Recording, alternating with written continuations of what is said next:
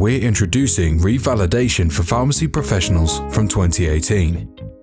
It will help to show that the trust people have in pharmacy professionals is well placed.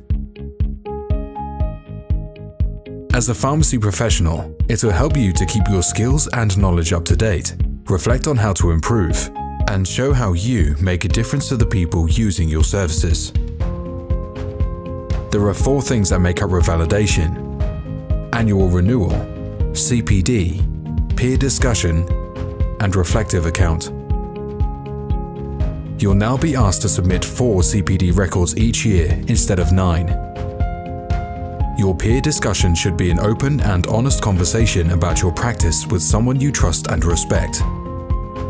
And for the reflective account, you'll be asked to explain how you are meeting one of the standards in your practice. Every time your registration renewal is due from 31st of October 2018, you will need to submit your revalidation records.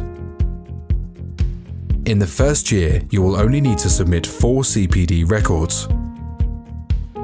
From the second year onwards, you will need to submit 4 CPD records, as well as records for a peer discussion and a reflective account.